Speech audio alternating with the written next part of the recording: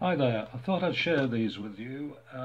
Something I recently purchased through eBay. Bob Aylott, who was a photographer, worked for the National Press. He was on Fleet Street and he had various exhibitions, and I purchased 3 prints recently of, from the Great Western Express Festival 1971, Bardney near Lincoln.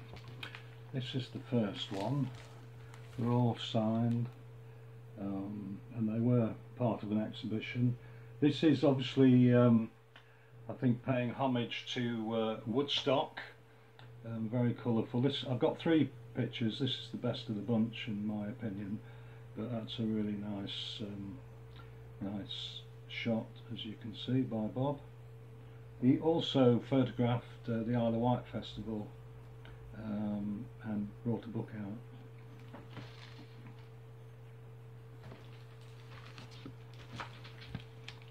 Picture number 2 in black and white is one of the crowd scenes, well, the tents, should I say.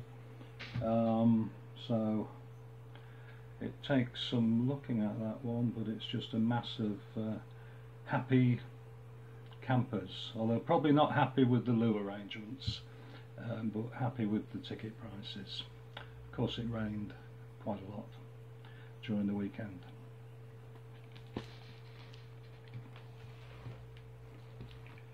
And number 3 is a variation of the first one. Again, just to sort of, I'll say, a nod in the direction of Woodstock. A couple of the lady at the front actually appears on the first picture that I showed, but nice colours, and not ones that I've seen before. Certainly the 2 colour ones I've not seen before. I've seen shots of the camping scenario, and I'll just go back to the first one, because very pleased with that one.